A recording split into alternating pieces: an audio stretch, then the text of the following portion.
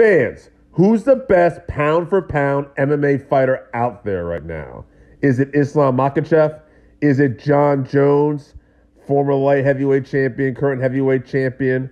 Oh, God. What about the last stylebender, Israel Adesanya? Great fights, great finisher. Aljamain Sterling, fresh off his victory over Henry Cejudo. How about Alexander Volkanovski? He came close to beating Makhachev, but he's still the top dog at featherweight. We're talking pound for pound here. Is it anybody even in the UFC? Maybe you feel like it's a Bellator fighter or a PFL guy or one championship, you know? So many great fighters around the world. I want to hear from you fans.